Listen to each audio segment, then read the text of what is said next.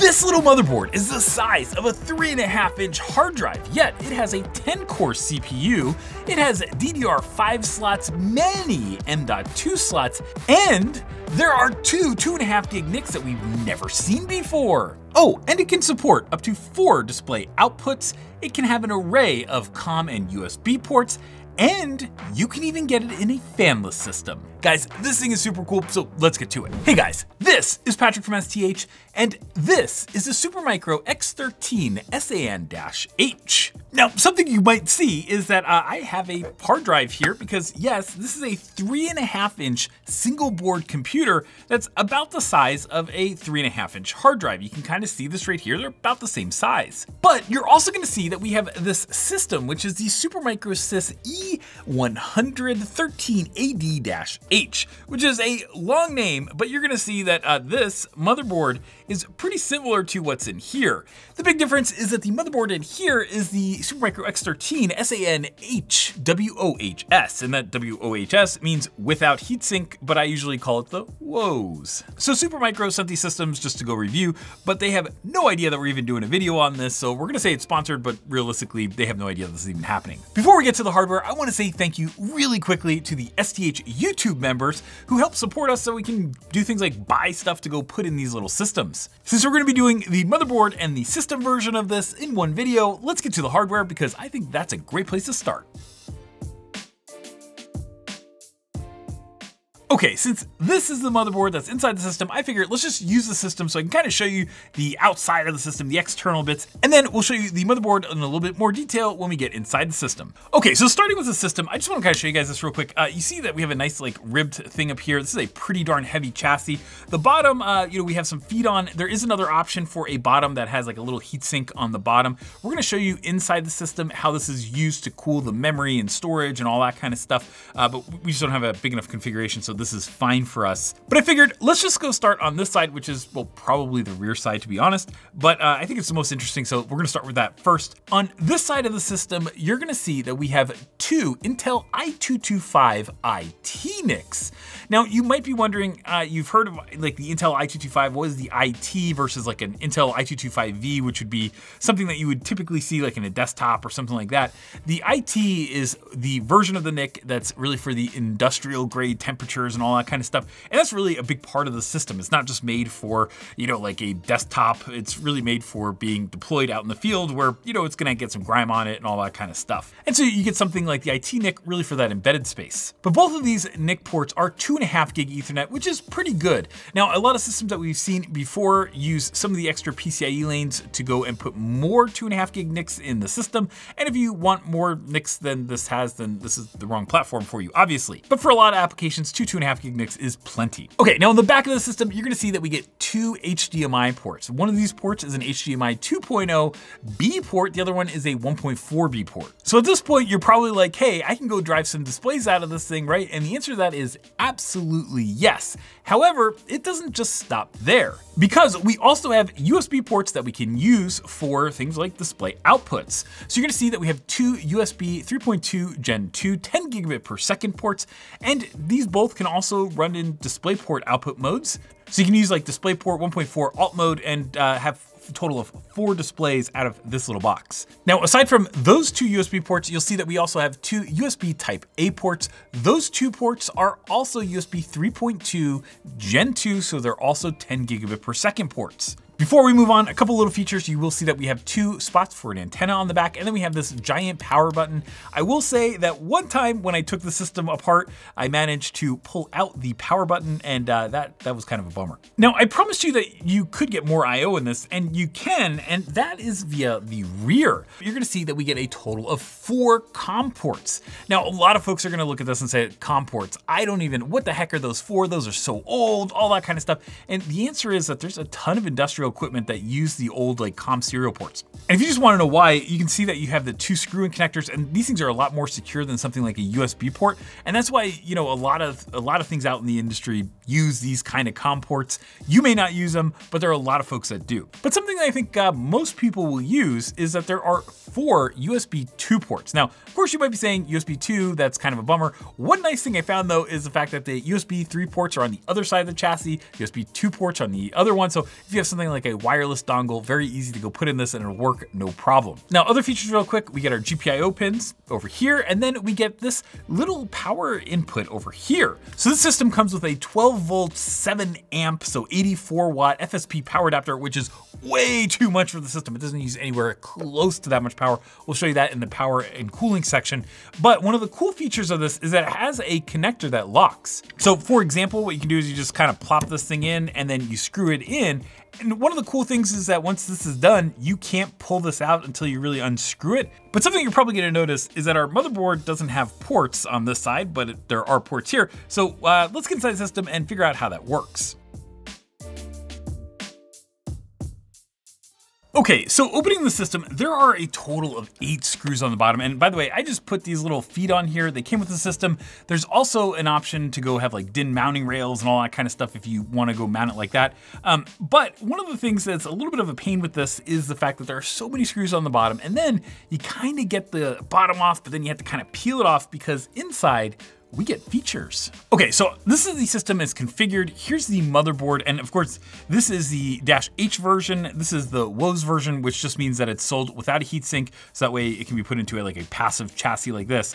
This one has the heatsink, otherwise they are the same motherboard. Now on the bottom of this, you're gonna see that we have our DDR5 slots on this side, which you can see over here, and we get dual channel memory, which is awesome. There are a lot of like, the lower end systems, like the all E-core systems that, only have single channel memory. This particular motherboard has a Core i7, which is pretty darn awesome, guys. But the memory is far from the only expansion area that we have, because we have these 3 M.2 slots over here, and they're all different. Okay, and it's kind of fun how this works. The top slot is a M.2 M key.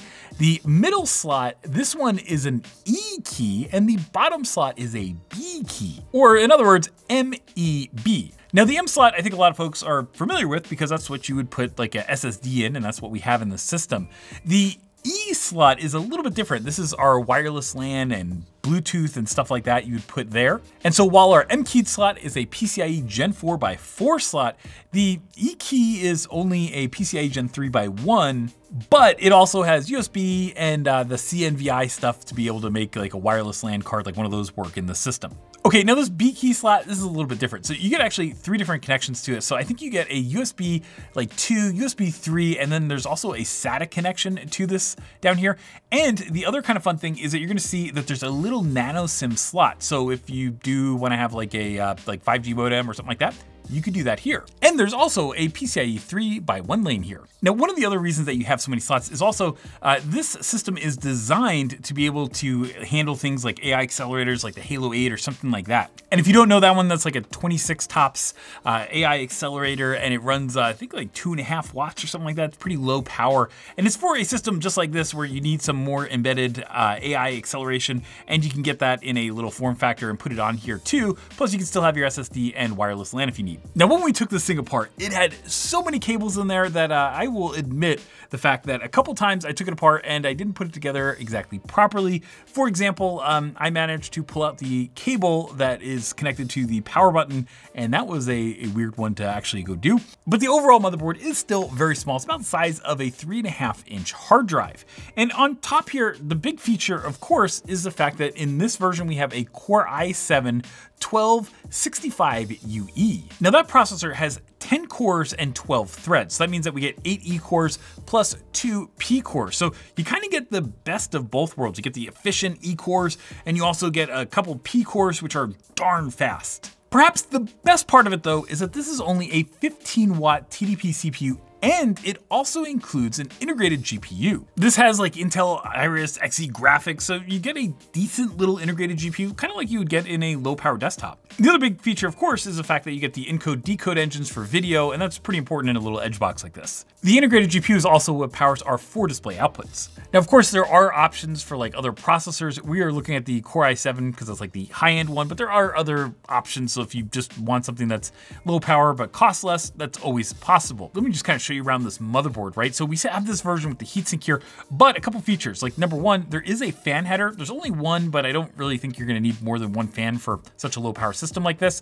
Then there's also the power input, which, by the way, the power cable to this, when we did the last generation of the system, that was one of the hardest parts to get. So thankfully, we have the system which has the power cable, and that's really nice. We also have the headers for our USB ports and COM ports, and that's really what's powering the back of the system over here. Two other kind of fun features. There is a Slim SAS by 4. So this is a PCIe Gen 4 by 4. So if you had like a fast NVMe SSD, you can actually connect it using this. You have to find power from somewhere, but you can definitely connect it using this little connector here. And there's also a single SATA port. So while this is the size of a hard drive, it can also connect a single SATA hard drive to this little port right here. And I know somebody's gonna ask this, so I just wanna kind of show you guys real quick. The size, this is a Raspberry Pi 5, so if you just wanna kind of look at this thing size-wise, this is definitely a bigger platform, but it's also much faster, has more I/O and all that kind of stuff. So, I know a lot of folks in the industrial market actually are using Raspberry Pis because they are cheap and easy to get and integrate and all that kind of stuff. But something like a higher end x86 server, if you just need more performance, that's a good reason to have something like this instead of this. The other key thing though is that this is really designed for like industrial temperature ranges, whereas this is not. Okay, let's talk about the performance of the system, and it's actually pretty good. This system is powered by an Intel Core i7-1265UE. Now that is an Alder Lake generation processor, and it's also a 15-watt TDP CPU. So something about that means that number one, it's gonna idle at a very low level. It's also gonna have a little bit of burstiness to it, and then it's gonna come down to about that 15-watt range. We're gonna show you what the impacts are to the SoC power, as well as the load power and all that kind of stuff, and the total system power when we do our power consumption section after this section. Overall, the performance of this thing is pretty darn good. We're seeing performance that's, well above something that would be kind of like a lower end system, but it's not necessarily anywhere near what you would get if you had a full like 65-watt TDP CPU or 45-watt TDP CPU, right? This is definitely a good bit below that. The reason for that is that we have only 2 P cores and we have E cores kind of filling in the rest of our 10-core CPU. And to me, that's actually kind of a cool combo because the E cores, use less power.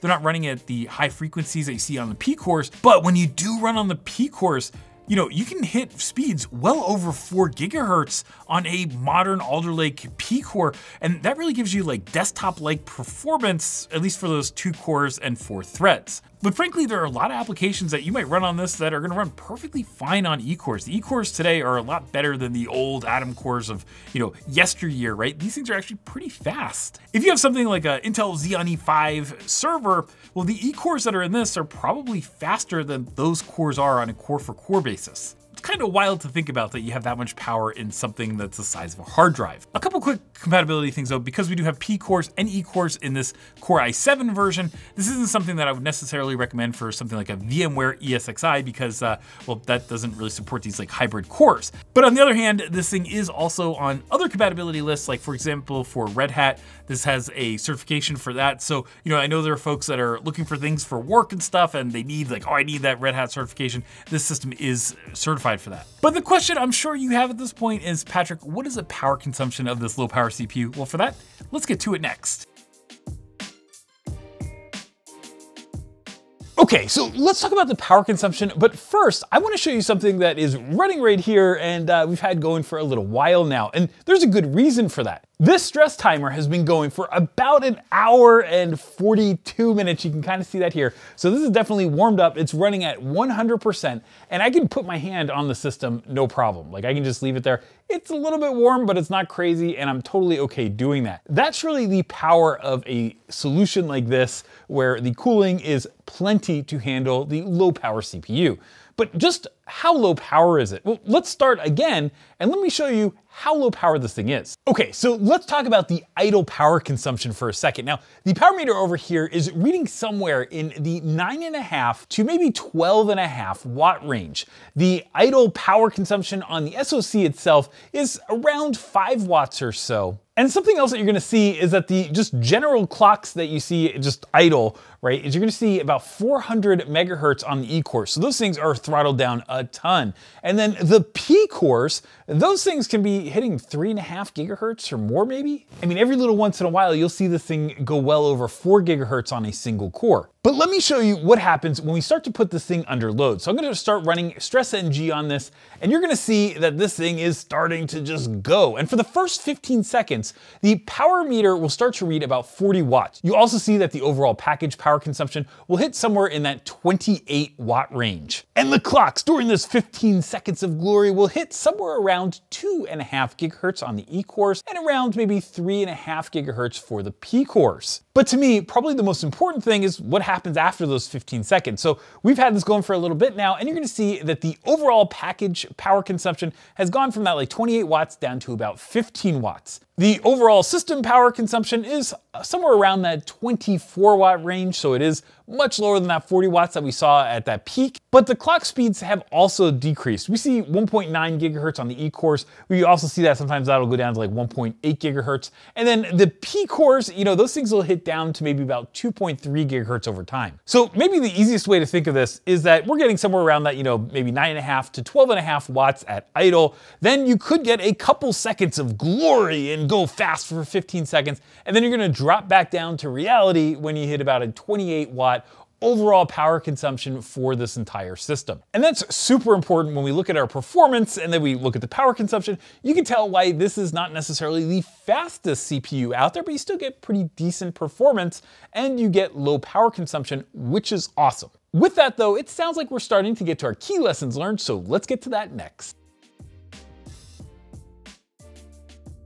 Okay, with all of these videos, I like to have a key lesson learned, like what did we learn from this? Okay, so let's start out with the kind of obvious one, right guys? This is a $1,000-ish system. And so I know there are a lot of folks that are gonna say, hey, that's a lot more than some of the other like kind of fanless systems that you've reviewed, and 100% it is.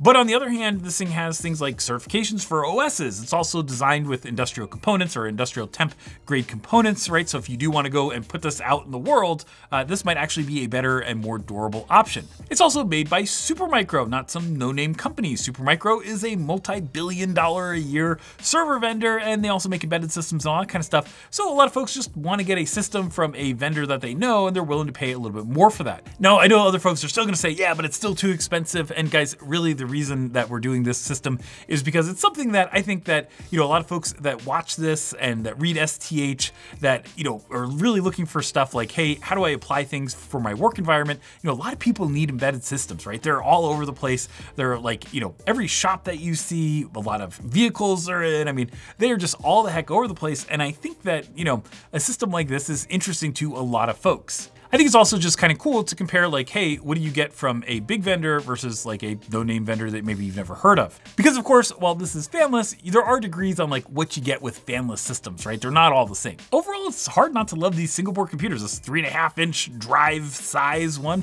I think has a lot of power and there are different options. I really like the fact that you can order it with the heatsink, without a heatsink, so you can go put it in a chassis like this, or you just buy it as an entire system. I think that's a really good benefit for folks, but I'd love to hear what you guys think down below, so definitely light it up in the comments, guys. And hey, if you did like this video, why don't you share it with your friends, but also give it a like, click subscribe, and turn on those notifications so you can see whenever we come out with great new videos. As always, thanks for watching and have an awesome day.